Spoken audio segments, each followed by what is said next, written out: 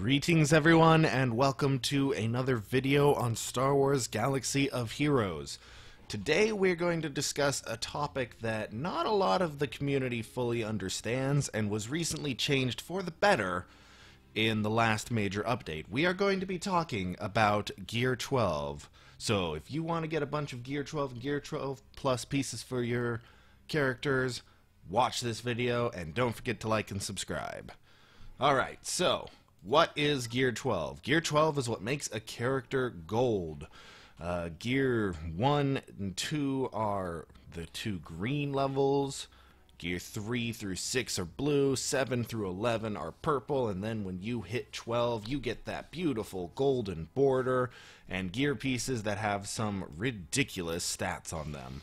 Taking a look here quickly at Asajj Ventress. 120 physical damage, armor pen, and crit chance. 250 health, 40 in all base stats, 50 special, 50 physical, 10% potency and tenacity, 50% health steal. These pieces of gear are very powerful. And then there's Gear 12 Plus. These are even more ridiculous. 3,000 extra health, tactics, speed. That is the most important part. Every single Gear 12 Plus, or Gear 12.5 even as some people call it.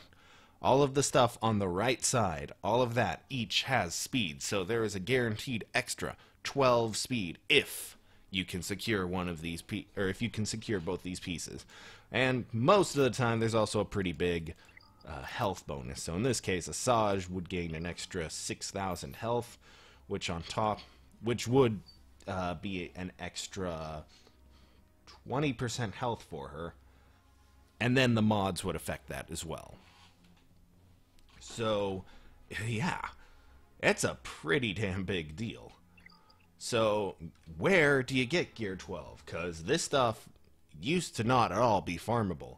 It used to be that Gear 12 could only be gotten through very, very specific spots. And it's still partially true for certain parts. For starters, you cannot request any of it from the guildies. So, up until now, only the heroic Sith raid, an emphasis on heroic. Wait, no, regular Sith raid does have some, but for the most part, the Sith raid, territory battles, and sometimes territory wars would be the source. But you'd have to be very, very high level on these. So if we go to rewards, you know, right now 9 stars, you're not getting. As you can see, it doesn't award the salvage and the prototypes you need.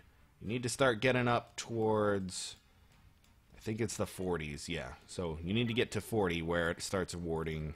Okay, no, never mind. Oh. Alright, I guess you do get it at down here, but you get much better rewards the higher up you get with, obviously, if you can get the full 45 stars, you have a very high chance of getting fully crafted pieces of Gear 12.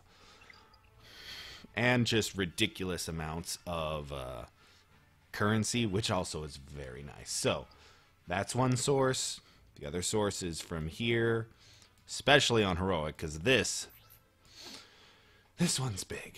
So, those used to be the only sources of Gear 12 Plus, which locked it off to the highest members of the game. Now, fortunately, there's been some changes. For starters, the left-hand stuff can be purchased in the guild event store, and sometimes will pop up in shipments. If you go to shipments specifically, like the weekly shipment, or the whale store, as some people call it, is named so because of the Gear 12 and Gear 12 Plus pieces you can buy. So, if you start scrolling down a bit. Okay, now we're starting to get, nope, never mind. A lot of biotech implants up this week. Here we go. The Mark 12 stuff. So, one piece of, and this is a Gear 12 Plus piece. 6,500 crystals. That is almost $70 or almost $50 worth of crystals. That is like, to get that, I would need to save up all my crystals earned for 10 days to buy one of those.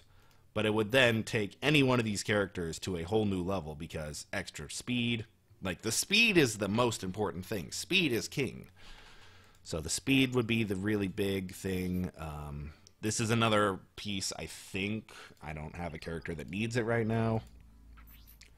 Here's just a this is a regular Gear 12 piece. This has stupid high health. It's another one of those. And you can also buy the components if you need them. So you get the point, though. Like, the Gear 12 Plus have the speed. Yeah, so huge health, speed. Don't know why they put that on Sidious. And then you can still buy some of the regular stuff, like the Mark 12 stun guns. I hate these things. Wait, no, this is the Gear 12 one. Never mind. I'm thinking of the other one where it's the it's a stun gun and a biotech implant. I think it's the Mark 9. I don't know. Point is, like, you can buy it, but these are stupid expensive.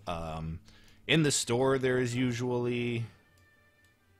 Oh, wow. Is today the one day it's not up? Wow, today is the one day it's not up, but almost always it's been a whole bunch of packs right about here where it's like $70, but you get 2 pieces of Gear 12. But, as you might have noticed while we were looking, there's been a change. If we go to rank 9, you can farm the Gear 12 pieces now. They are available. I know those are biotech implants, but if you look, there's that.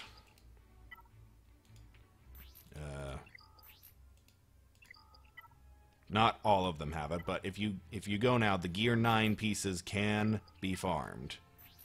Or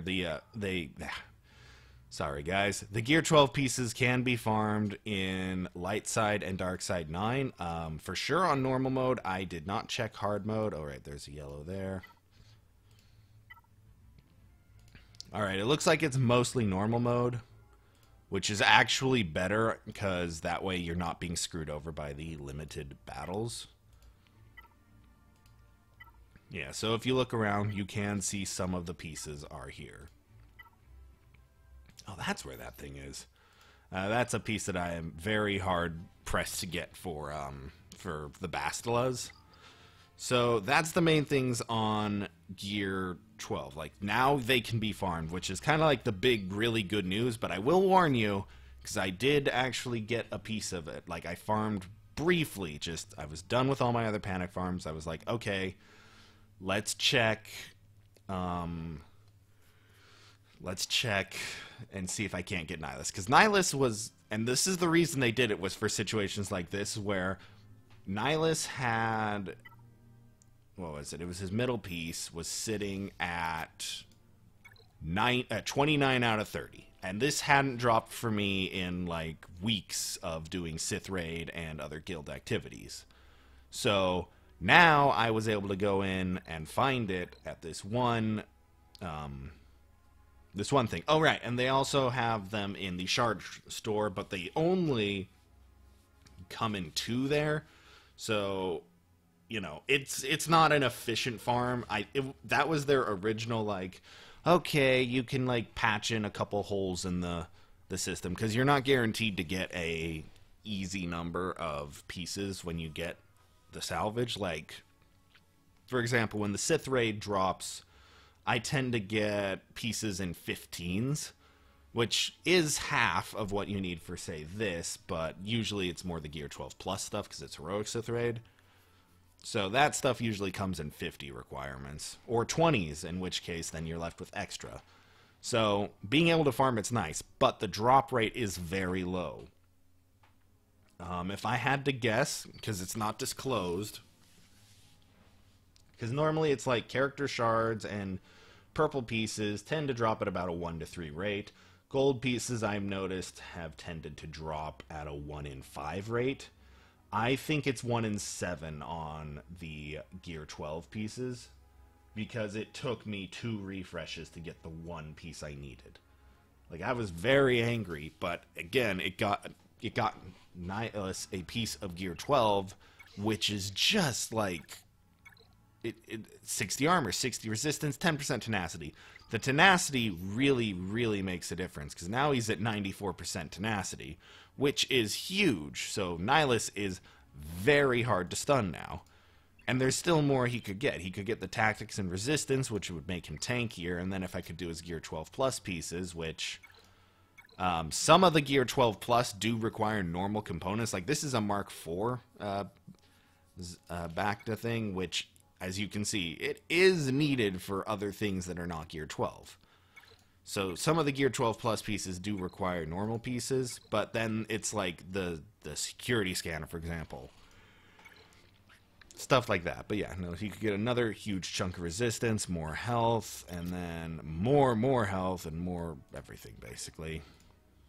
So yeah, and some of them are like hybrids of this. There's this piece. And there's some where it's like, I don't have any. Actually, I want to look at that since I don't have any. Can I farm it? I cannot. Okay, so this is a piece where I'm completely at the mercy of the Sith raid or saving up a ton of crystals. And the other thing about the crystal purchasing is it's all or nothing. The component parts aren't sold, as you saw. So with the weekly shipment, yeah, it's like you're all in or you're not gonna. Like either you're gonna be all in on it and you're gonna buy the whole piece for the full 6,500 crystals, or you're not gonna buy it. They don't sell the components, so it's all or nothing on the whale route. So if you've got that one character, like if I had to recommend it, I would say if you're doing arena, rest in peace Palpatine, by the way, but if you're doing arena, that 6 speed will make the difference on your Revan or your Bastila or your Fallen Bastila or your Jolie. Like, the speed is king in arena, and it really comes down to who's got the faster Revan. Like, if we look right now, you know, this Revan in the #1 spot has 159 speed with bonus speed, which I'm hearing is actually on the low end these days. Like, some of the stuff I've seen discussed is 165 plus. But if you look, 164. See? This Revan is stronger, and it all comes down to mods. Let me know down below if you guys want me to do a video on mods. I can try and explain it the best I can. It's a complicated system, and it's a really hard one, but it is the difference in arena. But not in ship arena. It's only the difference in squad arena. In ship arena, all that matters is the level of the mod and whether or not it is it's 6 or 5 star. Like, that's what matters for ship arena mods, because it doesn't matter what type of mod it is. It's just giving you bonus stats based on the raw power of a mod. But yeah, so that's Gear 12 plus. And that is one of the reasons it's very important to be in a good guild, since this, up until now, basically, buying or getting Gear 12 was locked out for players without a good guild.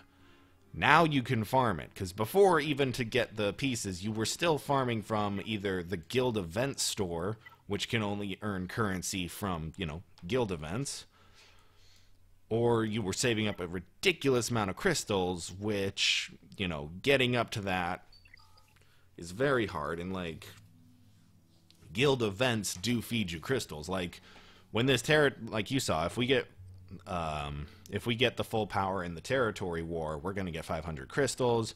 You get some crystals at the end of every raid. You get crystals for... Well, you get crystals for everything in the game, really, but, like, you gain extra crystals for doing guild stuff, so it's very important to participate. So, again, I have to emphasize this. Get in a good guild. If you can't get in a good guild, focus your roster up. Like, again, my whole reason for getting the Revans is not arena. I don't care about squad arena that much. As long as I can parse, ideally, as long as I can get top 100 around payout, I'm good on arena. I don't want to fight for the top spots because the investment is stupid high. I'm getting the Revans so that I can help my guild in territory wars, because we've lost our last 3 wars because of just Revan walls. We can't punch them down. So build your rosters. If you can, build a roster that gets you crystals first. Like, again, my gearing is all towards Han and Chewie right now, so that I can have a strong Falcon, so that I can keep growing in Ship's Arena. The Flight of the Falcon is pretty much over, and yeah, things have gone about as I thought. I fall a little further, but for the most part, I'm in good standing to still get my 400 a day. So, as always, focus on, like, do something to get crystals from Arena. Either if you're a young player, like you're in your first 6 months or something, so you don't have a ton of Revens in your Arena. Like, if you're in that kind of position, that's great. You can use free-to-play to get tons of crystals. I wish I had done that when I was a beginning player. I ignored Squad Arena. I did my 2 dailies, and that was it. I barely focused on making a viable squad. I played with the characters I thought were cool, so Kit Fisto, Qui-Gon Jinn, those kinds of characters. Ones who, up until probably the upcoming Galactic Republic rework, probably are going to be hot garbage for another 6 months or so. Like, my point was, I didn't do that, so I never had crystals, so I grew very, very slowly. It took me so long to get my first, like, get my first million GP. And now it's like I'm growing at least 100,000 a month, roughly, on power. And who knows what's going to happen if I can actually get competitive in both arenas. But, yeah. So, that Gear 12 Plus absolutely must be Heroic Sith Raid or very high tier Territory Wars. Like, we don't have one up right now. It's just the Territory Battle. Wish there was a way I could, like, see.